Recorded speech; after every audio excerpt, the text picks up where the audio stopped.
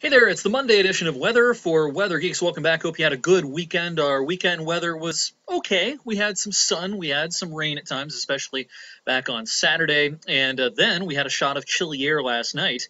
And these are some backyard low temperatures this morning. Now, I live in Boardman. I did have some patchy frost in my backyard this morning, and some of you have chimed in on Facebook and told me the same thing. Boardman about 30 this morning. We had a 33 up here closer to Austintown, up around Howland, 34 degrees, 34 over close to Hubbard. There's a 31 down in Lisbon. So a lot of us were close to freezing this morning, and that'll be the last time I think that we see freezing or close to freezing for a while, and maybe for the rest of the season.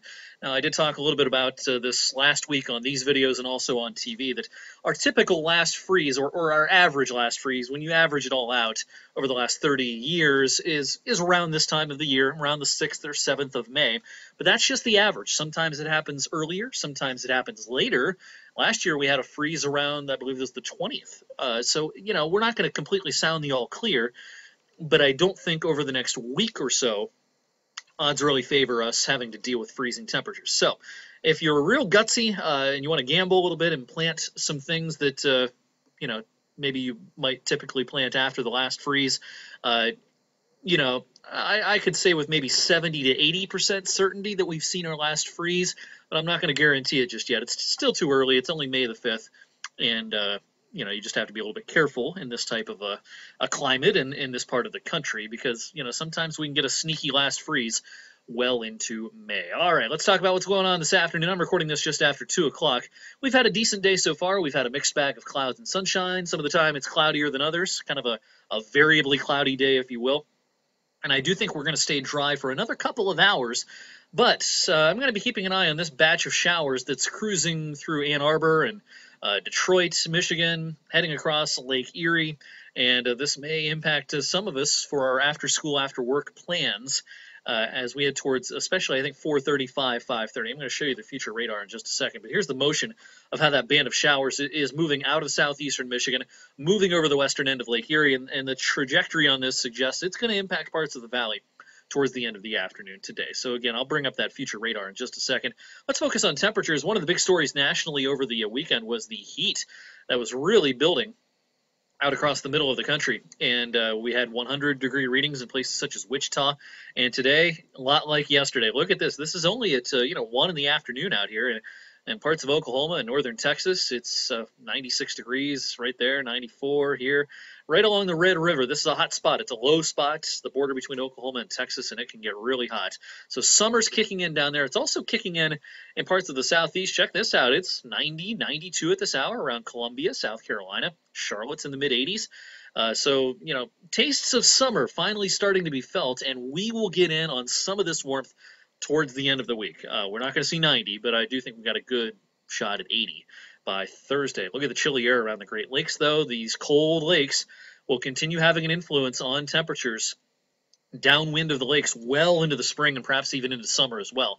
Of course, we've had a record or near record ice cover earlier this season on the lakes, and still at this late date, temperatures are way, way below the average for the first week of May on the Great Lakes. Even still some ice eastern end of Lake Erie and up into Lake Superior as well.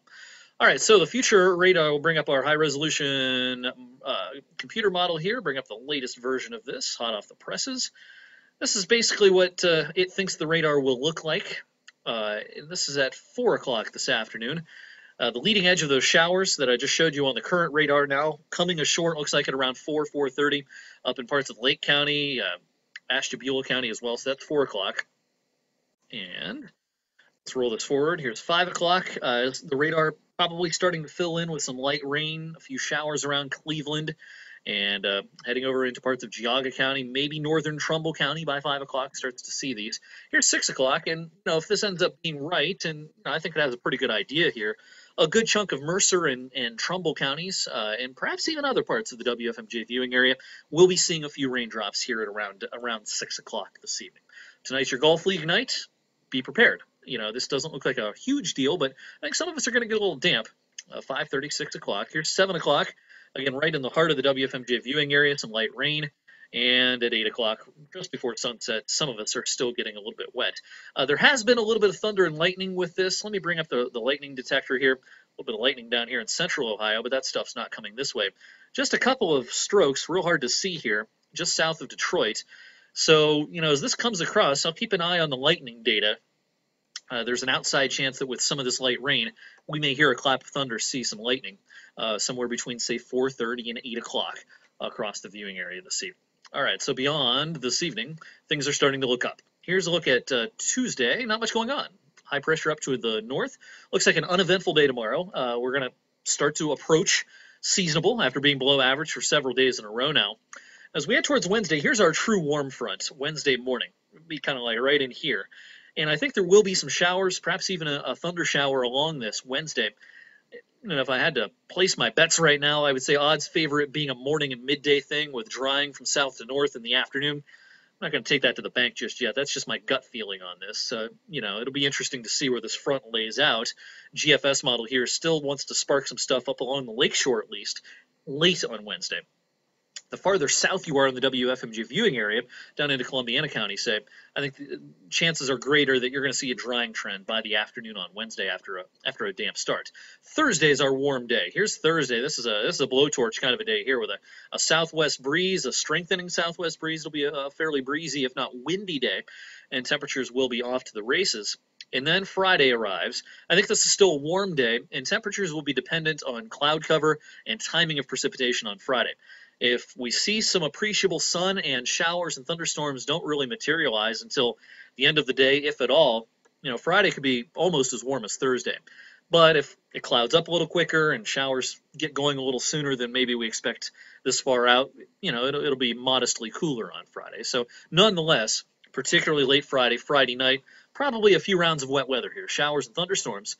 Saturday at this point also looking pretty soggy. This front's probably going to try to stall somewhere around Ohio and Pennsylvania. Could see some showers and storms start of the weekend. At this point, I would say the better half of the weekend, and it's only Monday, so keep in mind this is subject to change. But at this point, the better half of the weekend to me looks to be Sunday. All right, in the meantime, I talked about that warm day Thursday. Here's a look at the latest GFS temperatures. Thursday afternoon has us right on the money, 80 degrees here in Youngstown with mid-80s down along the Ohio River. The European model, odds of 80 degrees or higher. These are percent chances. Pretty high. Once we get into northeast Ohio, I think the Europeans predicting somewhere between a 40 and about 80% chance of seeing 80 degrees in your backyard on Thursday. I suspect the odds are closer to 80 than 40. So I think there's a real good chance that we get a pretty warm day coming up on Thursday. We deserve it. We should enjoy that because starting to look at the longer range here in mid-month, right around mid-month. So past Mother's Day, around the 15th, 16th, 17th, odds are starting to favor a coolish air mass moving through. Now, keep in mind in mid-May, cool might mean a high of 60, 62. Not exactly cold, but below average. So odds don't look real great for 80-degree plus temperatures during that mid-month period. So that's the latest trend in the longer range, and that's weather for Weather Geeks on this Monday. Thanks for tuning in, and thanks for tuning in to my forecast tonight on 21 News at 6 and 11. I'll see you then.